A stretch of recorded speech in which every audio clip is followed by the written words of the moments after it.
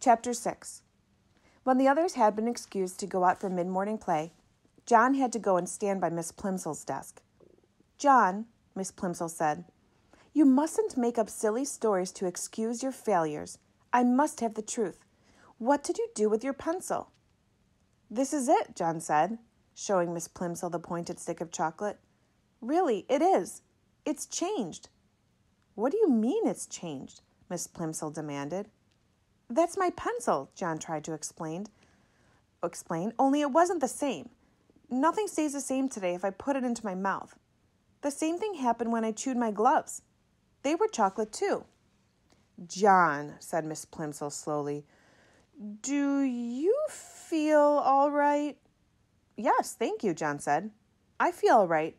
Except," he added, "I'm getting so thirsty. The water from the water fountain turned to chocolate, and so did the water upstairs. I would like a drink of cold water." "Yes, John," Miss Plimsoll said. She suddenly looked pale. You run out and play with the others. I'm going to have a talk with the nurse. And John," Miss Plimsoll said as he started toward the classroom door, "here's another pencil. Be a good boy and try not to lose it. I'm afraid I'll have to keep this piece of chocolate until school's out. You know we don't allow anyone to eat candy in class." Miss Plimsoll put the slightly chewed chocolate pencil in her desk drawer, and John went to look for Susan. He found her skipping rope with 2 girls in his class. John usually scorned skipping rope.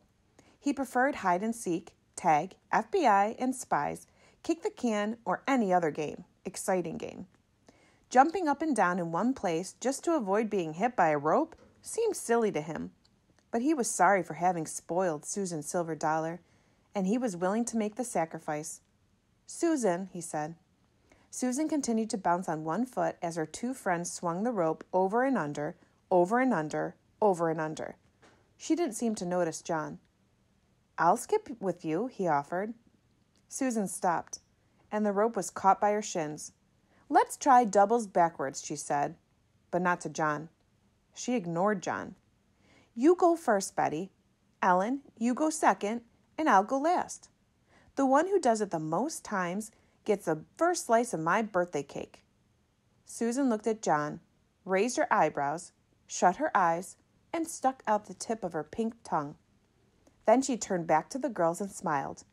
Ellen whispered in Betty's ear, and Betty whispered in Susan's ear. Then all 3 of them looked at John and at each other and burst out laughing. "Oh, Susan," John protested, "I didn't mean to do it. The trouble is, there's something magic about me today.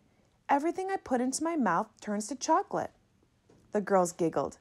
"You wouldn't like it," said John, who was beginning to feel sorrier for himself than he had ever felt before. "I think it's getting worse," he added reproachfully. "At first, just the part of my mouth turned chocolate, but when I nibbled the end of my pencil, the whole pencil changed." "Pooh," Susan said. The others hooted with glee. "Maybe I'll get sick and die," John warned. "Maybe I'll turn to chocolate myself. Then you'll be sorry." "I don't believe one word about the chocolate," Susan said. "And if it is true, you'd be glad, because all you ever like eating is chocolate." "If you don't believe me," John retorted, "just you give me that skipping rope and I'll prove it." The girls looked questioningly at each other for an instant, but as they hesitated, the bell rang and it was time to go back to the classroom. The rest of the morning passed slowly for John.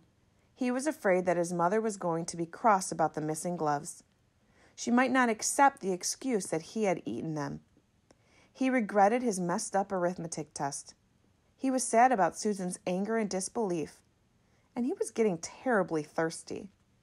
Once during geography and once during art, he was excused to get a drink of water. Both times, however, he swallowed nothing but sweet chocolate. His mouth was getting stickier and sweeter and drier by the minute.